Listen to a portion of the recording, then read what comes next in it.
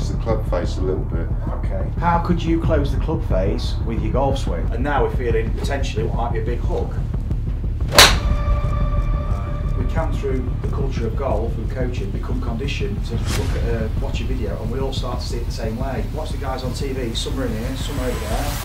It's like, well, they're not all on that plane. Too much information from different people. I've just game, like, you know. Yeah. Let's have a few shots and find out. Perfect. Look at that. Yeah. Even if you did nothing more today than this. You're happy? Yeah. You could go to the driving range at home now, and you go to the range and you've got a reason to go and practice. And you can get used to that fly, and then when you go on the golf course, now you're stood on that tee and you see the fly. Too much information from different people. Yeah. And then I've just game, like, you know. Yeah. And so I wanted a reset. Okay. Really. Too much thinking going on. Yeah. Trying different things. I'm over swinging. Okay. Massively. Everyone says to me I'm over because I can see the club out on the left. Oh yeah. Right. Yeah. But I think someone said I'm collapsing. And like, it can open up a can of worms. Yeah, that's why I wanted to come see you. Yeah. Because we need to see if it can work anything. If not, just tell me to give up. it's never that. It never gets to that point. Sometimes I'm up here and I'm like, what am I doing? Yeah. You know, and that's horrible. And it's not a case of like position wise. It's a case of just being comfortable with the movement, recognising that your action. Just having it flowing. Exactly. Yeah. So if I come here for a bit of a reset. Yeah. And then I can work on it from that. Exactly. Then you've got some fundamentals for you to work on that you can go and develop. Yeah. The key to this is becoming your own coach. Yeah. You're not having to rely on seeing somebody every week. Yeah. And becoming coach dependent and having their opinion, which I'm not saying is not valuable, but that support is good too. But you can become dependent and you're losing essentially ownership of your own learning because you're dependent on their opinion. Think about how you play every other sport. You self-teach yourself. You teach yourself. Yeah. If I'm slicing it, no, it'd be nice to go like, oh, I know what I'm doing wrong. Yeah. We can, through the culture of golf and coaching, become conditioned to just watch a video and we all start to see it the same way. And trying to work your way to that. So you see loads of people on the driving range, you can see what drills they're doing, and you know before you even ask them why they're doing it. Yeah. And everyone's doing like the same thing. Yeah. They're all checking the backswing, they're all kind of making sure they don't get inside, they're all kind of checking, make sure they set the wrists on the target line. Yeah. A bit like, you know, watch the guys on TV, some are in here, some are over there. It's like, well, they're not all on that plane. No. And even the guys who are practicing on it, like you'll see them on those plane perfector things and all and they'll be doing this and they'll have things on the floor, but then you go and watch them play, and in the game they're adapting to the shot they're playing. They're using variability, but they're attuned to that variability. Where what we've done is we don't recognise where we can go. All we're trying to do is go in the same place every time. And these players, as soon as they're on the golf course, they're using different space with their swing, and what we've done is we've conditioned ourselves through practice to constrain ourselves just to use in this space. Yeah. So then we wonder, well, I'm doing this drill, but I'm not getting the improvement I'd expect because these players are playing like tour level golf or whatever, and I'm doing that drill. I should be getting better. Yeah. But they understand the movement they've got available to them, and they use it. Whereas we're not really aware of all that because we've never trained it, because we've never actually gone outside of this space. Yeah.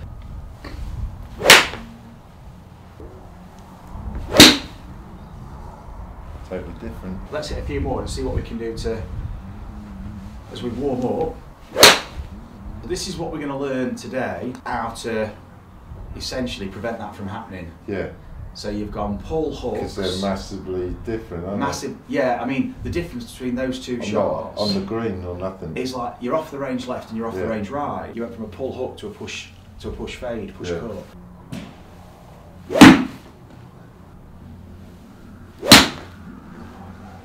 So what's going through your mind at the moment with the swing? What are you trying to do? Are you changing anything to try and?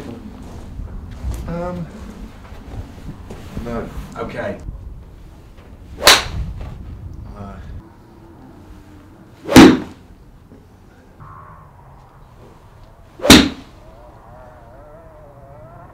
I've closed the club face a little bit. Okay.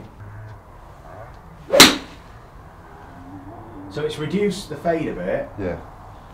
How could you close the club face with your golf swing? Digging the toe in. So, swinging back and through, what would it be like? What would it feel like to rotate the face? How would you recognise face rotation? With that wrist. Yeah. So twisting the club. So if you twist the face, if you twist it open on the way back, just rotate it open. Think of a barn door where you're just opening it. How would you open the face on the way back? Okay, and then closing it on the way through. So what we want to do first is recognise, keep your grip forward with that, is we want to recognise opening the face and closing the face. Yeah. If you love the coaching and want to experience the effects of the training that you see with our pupils, you can purchase the GRFI system yourself by following the link in the video description. You'll get all the equipment and a 2-hour download covering all the fundamentals, exploring your movement and how you can use the ground and create those all-important ground reaction forces and transfer them through to club head speed and experience the gains that you're seeing in the videos. So when you swing, we can open that, and then what we've got a sense of, what the body's getting a sense of, is getting a sense of rotation, because now you've opened it, when you swing, you can close it, yeah. And you're gonna feel that, yeah. And then you're gonna get a sense now of how much you've done it, and you're going to see the golf shot that happens. The wrists afford us so much movement with the club. We've got to explore this affordance first, then we can start to apply it. Just do it again for me, just left-handed. Just open it and close it, little half swings. Now, you don't need to make such a big arm swing, Matt. Just let the club take over your hands a little bit more on the way through, but let it rotate. So that shaft here, that's rotation. Okay. Whereas this is rotating, what am I doing? You were doing this. So that's essentially this. So you're trying to close that, you're trying to square it up with extension of the wrist. Instead of, that's rotation. So that's called a supination, where your wrist and your forearm rotate. Okay, right. And you get that. So this enables you to then hit down and rotate. Whereas if you do this to square it up, you're not hitting down now, the club's starting to go back up. Weird feeling? Yeah. Yeah, I don't do that. You could swing the golf club out towards George and let it rotate. Yeah, even more towards George. That's it. Can you feel the arc the club's making? Yeah. So what shot shape might that produce? It'd be more of a draw. Much more of a draw, Yeah. So what you're doing now, you're swinging the golf club in that direction, but you're rotating the golf club face Right, yeah. there. So now you've got a club that's swinging that way, but you've got a face that's rotating. So now the ball starts along the yellow line, but then it's going to go off that way because you're swinging this way. Yeah. So the path of the club head creates the curvature for the ball. If you wanted to play more draw, where would you go? Where would you swing to go more draw? Exactly. And now we're feeling potentially what might be a big hook. But we're going to find out. Let's have a few shots and find out. And now we've got some feedback. I didn't shut the face. Didn't shut the face. Okay, so we know we try to shut the face, but what we're recognising already is that our feeling for closing the face isn't quite aligned with what's actually happening. There you go. Fantastic. That's better. So now we're moving in a way that is intentional, the intention of a ball flight, and we've got some form of intention now behind the direction we're swinging and what we're doing with the club. Perfect. Sharp. Different feel? Much better, yeah. Feels free. Yeah. Awesome. That's a great shot. So you've just hit 3 shots and they're all draws. Yeah. And then that was intentional. Even if you did nothing more today than this, You're happy. Yeah. You could go to the driving range at home now, Yeah. and you go to the range and you've got a reason to go and practice. Yeah, and you yeah. could get used to that flight. And then when you go on the golf course, now you stood on that tee and you see the flight, you think, I can see it, I can picture it. Yeah. And then when you're behind your golf ball, you're having a practice swing with the swing that you're feeling now. You can feel, and you can start to, this will be more, this will be less. Then you hit the shot, and if it does it too much, adjust it. I can go this way more, or I can maybe do it less. Yeah.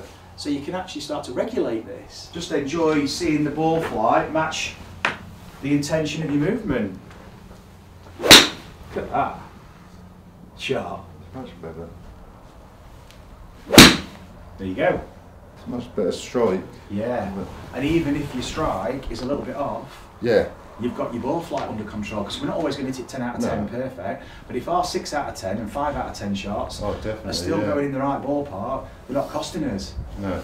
As long as the shot's not hurting us too much, Yeah. the bad ones, we're all right, we're all good, because it's like, all right, that's going to happen, but I've got another shot. That's no big deal, but we can manage that. Yeah, well, it's when you're hitting fades and you intended to hit a draw, or you intended to go to the right and you went left. Oh no, where's it going? That's what it's been. I've been like, I don't know where this ball's going to go. Well, that's what we've got to remove, or minimise, reduce, because it's always. Yeah, I'm not expecting miracles, you know.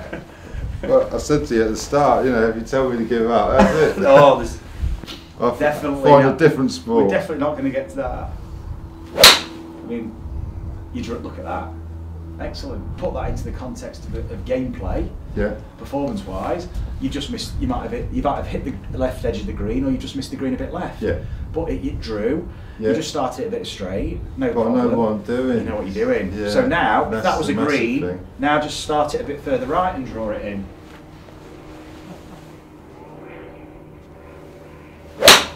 And there you go.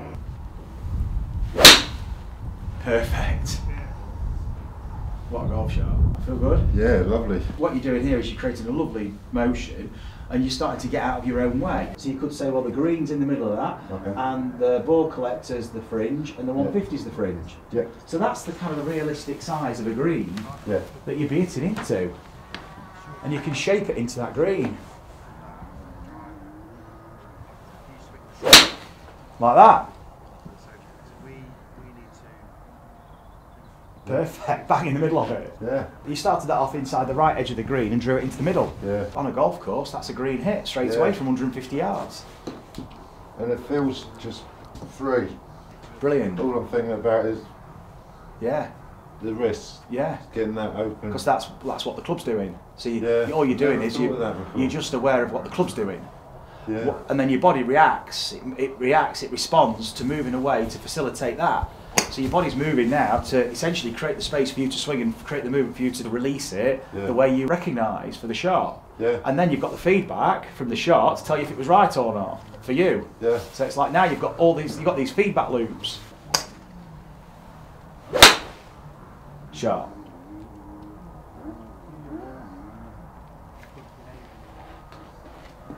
Yeah, if I could hit it like that, I'd be well happy. Yeah. Yeah. If I could, you just did. Yeah.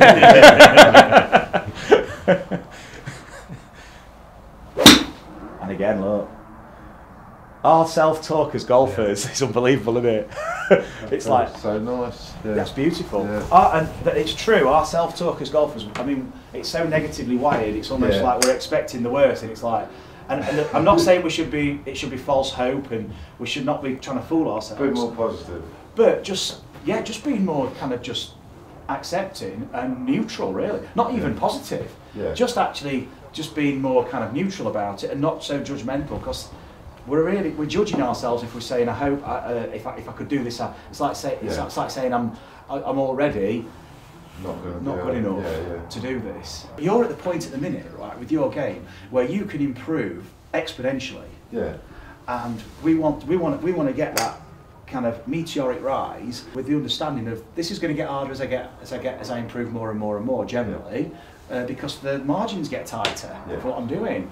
And my expectations change a little bit, and my game, and now my handicap might go down. So now I've not got the luxury of 2 shots on one or 2 holes. Now I've actually got. I found that harder when I got down to 7. Yeah, exactly. You mean